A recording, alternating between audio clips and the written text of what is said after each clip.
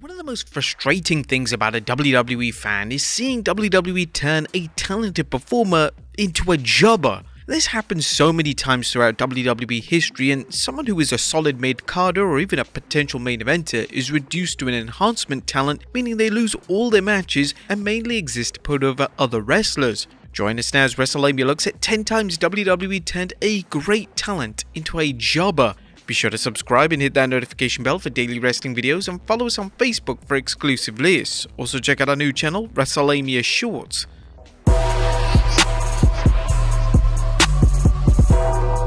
Number 10. Drew McIntyre. Between 2009 to 2010, it looks set that Drew McIntyre was going to be the next big thing in the company. Vince McMahon had even christened McIntyre as the chosen one, so it seemed like WWE was set on making McIntyre a huge deal. However, McIntyre didn't have what WWE wanted, and although he was insanely talented, WWE slowly but surely turned him into a jobber. They would pair him with Heath Slater and Jinder Mahal in 3MB, and he would turn into a comedic jobber. What was insane about this was that during McIntyre's time as a jobber, his in-ring work vastly improved, and it was evident that McIntyre had found his fire. But this sadly wasn't enough for WWE, as he would remain in the stagnant position. McIntyre would even lose a match to El Torito on Raw before his premature release in 2014. Thankfully, McIntyre was able to return a number of years later, and since then, he's firmly been presented as one of the top stars in the company and has even main evented WrestleMania alongside Brock Lesnar. Number 9. Heath Slater. Speaking of 3MB, one of the other members of the infamous stable, Heath Slater, was also mistreated in WWE. Slater, following the breakup of the lackluster core stable, emerged as one of the breakout stars. Slater was charismatic and could truly go in the ring. He would spend years in a jobber role, but that was until 2016, where he was involved in a free agent storyline on SmackDown, which was universally acclaimed. Slater was tremendous in this role, and WWE had made a solid mid-carder. But after the storyline was over, Slater moved back down the card to jobber status. He was eventually released in 2020, which shocked fans as well as fellow WWE talent, as Slater had a phenomenal reputation and was well liked by everyone backstage. Number 8. Mickie James.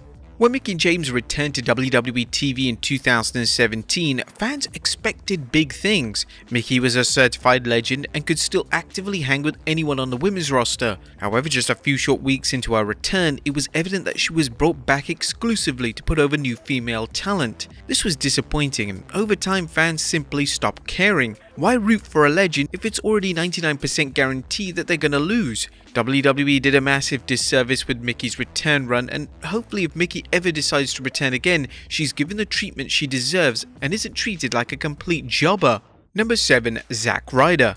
Zack Ryder's influence on pro wrestling, particularly in the early 2010s, can never be diminished. Ryder managed to get himself over by creating his own YouTube show, and this type of content was extremely rare at the time, meaning that Ryder certainly opened the door for other talent to find fame and fortune in this manner. Whilst Ryder was vastly popular online and this was slowly transitioning to TV, WWE were reluctant to use Ryder in a substantial role. He was a solid hand and had an infectious personality that was badly needed on WWE TV at the time. Ryder had sporadic pushes throughout his tenure, including a US title win in 2011, as well as an IC Championship win at WrestleMania 32, but these were extremely brief. When these reigns came to a close, Ryder was straight back down the card, ready to put over any talent WWE saw fit. WWE truly failed to understand why Ryder was popular and how they could have made a huge financial gain with a prominent, sustained push for the talented star, but their stubbornness simply stopped this from happening.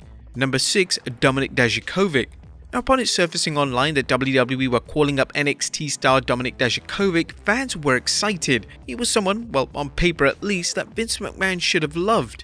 He had size, presence, and could seriously go when the bell rang. WWE's bizarre idea for the NXT staple was to turn him into a character known as T-Bar, and he would be part of the infamous Retribution stable. As part of his new character, he would wear a mask and there would be virtually no mention of his prior NXT persona. His moveset was vastly altered and his match quality suffered as a result. Naturally, this didn't get over well, and instead of reverting to the Dijakovic character, WWE decided to punish him and turn him into a jobber. He would lose every single match for what seemed like years on end, and this became incredibly frustrating and was such a waste of someone who could have really helped the roster depth on the main roster.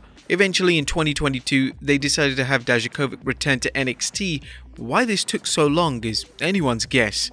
Number 5. Mustafa Ali. In 2019, Mustafa Ali found his groove on the main roster. He was inserted into the main event scene on SmackDown, and thanks to Ali's incredible in-ring work, as well as fantastic side characters such as Daniel Bryan and Samoa Joe, Ali became universally loved by the fans. Sadly, an injury halted Ali's push, and at one stage he was even rumoured for a WWE title match with Daniel Bryan at WrestleMania 35, but this injury obviously cancelled these plans. When Ali eventually returned from injury, it was clear that WWE still saw bright things in Ali's future, and he was even rumoured to win the Money in the Bank ladder match, but WWE eventually decided to go with Brock Lesnar. But it was after this that things began to change, and WWE seemingly overnight decided that Ali was now going to be a jobber moving forward. Ali would lose match after match, and even when he would lead the Retribution stable in 2020 as a heel, he seemed to lose more matches than he won. Ali reportedly requested his release because he had enough of his WWE run, but this was refused. Although Ali had won a few matches on TV in recent months, it's clear that WWE still sees him at a certain level, and that's unlikely to ever change. Number 4. Earthquake. Earthquake during the early 90s was a reliable talent that WWE could always count on for a solid match. He was safe, well liked, and was over with the fan base. When he returned to WWE in 1998, the landscape was vastly different, as WWE were in full swing with the Attitude Era. This meant that WWE would give him a brand new character, and they were clearly mocking the great wrestler with his new persona. Earthquake would become Golga. He would wear a mask, and his entire gimmick was based on the fact that he was a huge fan of South Park's Eric Cartman. He would be a part of the Oddity stable, and it didn't take long for WWE to give up on this stable. All members of the group, including Golga, became jobbers. He would lose endless matches, and it was a massive waste of someone who could have added experience and depth to the Attitude roster. Number 3. Eric Young. TNA legend Eric Young signing with WWE was a huge deal, and when Young debuted in NXT, he was presented rather well. Young would create the Sanity stable, and this was very popular with NXT fans, but when the group was called up to the main roster, everything just went wrong. They were barely used as a faction, and eventually Vince McMahon decided to split the stable up. And in the process, Young would turn into WWE's new resident jobber. This was incredibly depressing to watch, as Young had so much to offer. He was very much an all-rounder, but McMahon just couldn't care less. Young was relegated to WWE Main Event, where he would stay for the rest of his WWE tenure. He was eventually released in 2020, making WWE's treatment of Young one of the biggest missed opportunities in recent memory. Number 2. Dolph Ziggler. A former world champion, Dolph Ziggler, has had one of the more unusual career trajectories in WWE. He's been given a number of pushes, but these pushes are never long term. And when these are over, Ziggler falls dramatically down the card, and he just seems to lose every single match he's booked in. This is rather unusual, as WWE only likes Ziggler to start winning matches when they need him to enter into a prominent feud, and this usually involves Ziggler putting over another talent. This booking pattern has led to fans simply not caring about what Ziggler brings to WWE, as he loses too much to be taken seriously, and it could be argued that he's WWE's permanent yet highly decorated jobber. WWE have had so many opportunities to push him to the moon and keep him there, but there's always been something holding him back from fully investing in him. And number 1, Cody Rhodes. It's hard to believe that before Cody Rhodes was one of the top babyfaces in WWE, he was a permanent jobber and would mainly feature on WWE's Main Event. When Rhodes turned into the infamous Stardust character in 2014, everything changed. The character failed to take off, and WWE eventually gave up on presenting Rhodes as a major player. He would appear mainly on TV to lose, and it was frustrating to watch as a viewer, especially knowing that Rhodes had potential to become a main eventer in WWE. He left in 2016 as he knew his worth, and this would be a decision that would change his life. Rhodes would be a pillar of the AEW brand, and eventually he would be in a position to return to WWE in 2022. Since then, Rhodes has been presented as an absolute megastar, but it was still a massive shame that WWE turned the elite talent into a jobber during his final months of his initial run in the company. But there you have it, folks. 10 times WWE turned great talent into a jobber.